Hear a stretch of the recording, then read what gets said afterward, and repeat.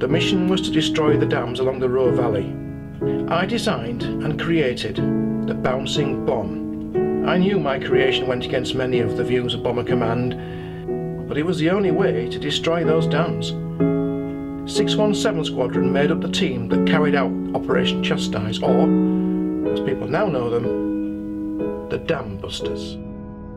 Do you not think that they ask God for forgiveness? That they want a better life? Do you not think that they know that they're sacrificing themselves to save us all?